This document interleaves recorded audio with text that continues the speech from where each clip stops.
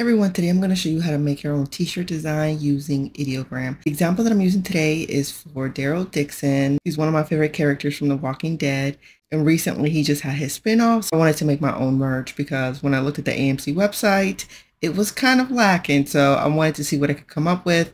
So let's go ahead and get started. So we are on the Ideogram website, and these are just a few examples of what I've made. The prompt that I use says Daryl Dixon, Walking Dead, headshot, cyberpunk, neon. And let me go ahead and show you a few samples. Now, as I show you these examples, you'll notice that the face is a little messed up.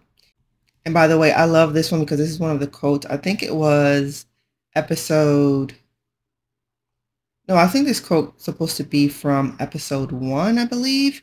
So Ideogram can write text, but this one was a bit messed up. The quote was, "I went out looking for something and all I found was trouble." But Ideogram did not make the text perfect, so I would either have to continue trying to remix this image or just edit the text out and then just keep the motorcycle, just kind of like an ode to old school Daryl, and then just redo the text myself. All right, let's go ahead and take a look at the other ones. Okay, this one's probably one of the closest ones that I made. And don't worry, even though the face looks nothing like them in a lot of these examples, don't worry, I'm going to show you how to fix that. We're going to be able to try at least to make these images look closer to what I desire. So let's go ahead and do that right now.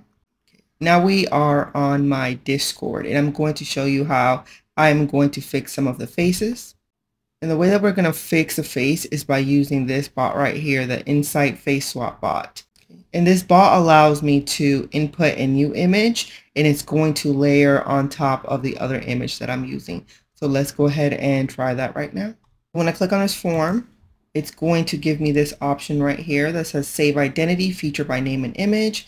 And this is what we're going to select from the InsightFace swap bot. So the first thing that we have to do is we're going to add our own image. I've already saved the image that I want, but you can also just drag an image like if you find one online. And this is the image that I found online that I'm going to use, and I'm going to name it Daryl.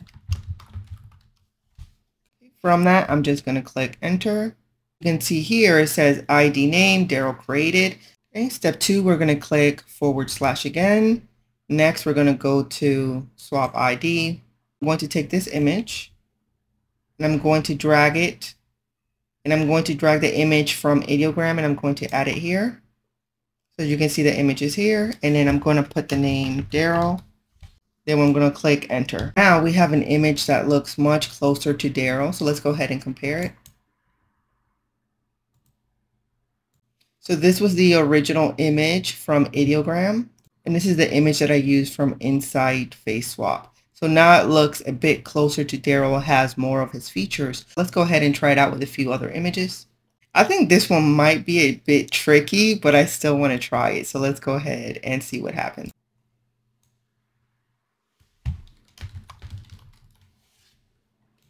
Okay, once again, all we did is drag the image. We put the ID name Daryl, then click enter.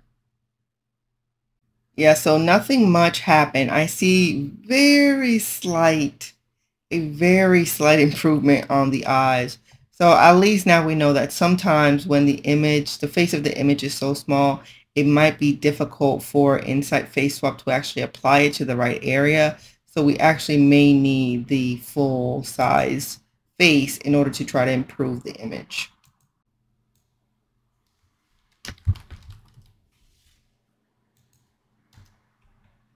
And I tried it again because the face was slightly bigger, but no, it did not fix it in any way. I mean, the eyes, we do kind of have an improvement on Daryl's eyes, but not a lot. So now this one looks much better. Let's go ahead and compare it.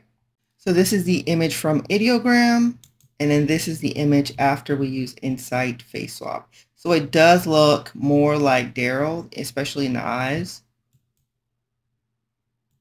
And if I do want to create more of the vector look, like it has on this area, I can probably fix that in Illustrator.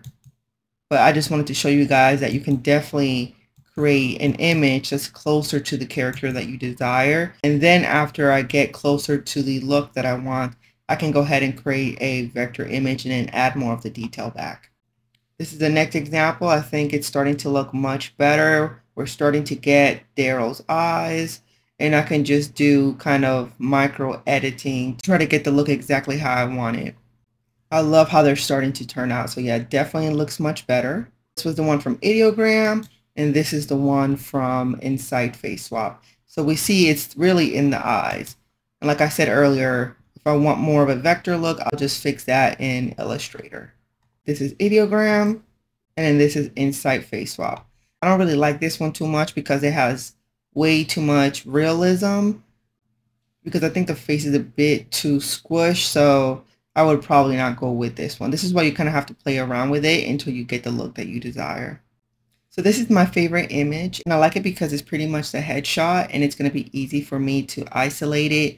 And then now I can use it on different products. I can add more text, make it look exactly the way I want. And now you can make your own creations. So if you found this tutorial helpful, make sure to subscribe, and I'll see you guys next time. Bye-bye.